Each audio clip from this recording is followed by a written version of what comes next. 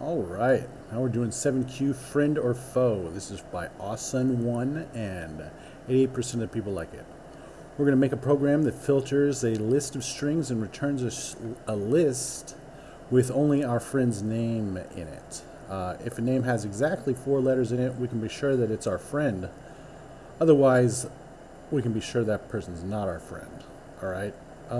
So in this one, Ryan and Hughes, right?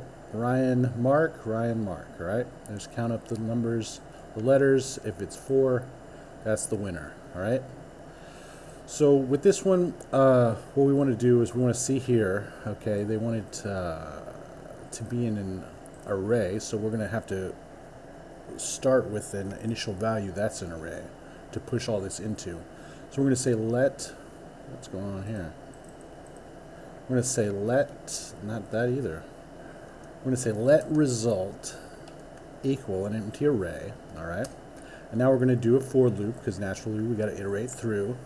So we're going to say for let index equals 0 while index is less than friends.length.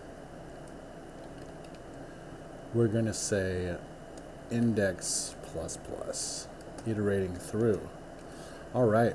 And now for this, we're going to say results.push, and then we're going to push anything that says, excuse me, we're going to push friends. No. That's not what we're going to do. We're going to do an if. If friends at index dot length equals 4, then we're going to push friends at the current index. I don't know what I was thinking, but whatever, we got it now. So we're going to say return, no we're not, we're going to say results dot push. This is what happens when I do it without notes and try to do it with just my, pardon me, with just my brains. Return result test. There we go. Attempt it. Pardon me. So 2 milliseconds. Let's call it 4. We're going to try to beat this. Anyway, yeah. Turns out that after like 450, you start to get it in your mind how to kind of do the simple ones without having to have your notes next to you.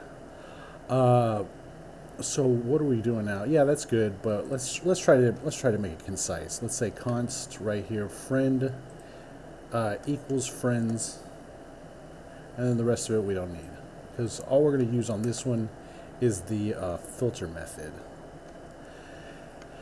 The filter method creates a shallow copy of a portion of a given array filtered down to just the element from the given array that pass, filtered down to just the elements from the given array that pass the test implemented by the provided function. So basically we're just going to do the same friends at index dot length equals 4, but it's just going to filter it out for us. So we're going to say friends dot filter, and let me show you the syntax we're going to use. We're going to use this filter and then element and then an arrow and then the expression we're going to use to filter. So we're going to say element, and then we're going to say element equals no element dot length equals 4. All right, because element is basically exactly like friends at the current index from the for loop, but you know, concise of course. Let's test it out. Good. Let's see, attempt it. 2 and 2, just like the other one. I mean, it's basically the exact same thing, so naturally it should be the exact same speed, you know, give or take. And since this one's on the screen, we're going to submit it. Very much like this one. Let's go to My Solutions. Best practice in my opinion. And we'll see you next time.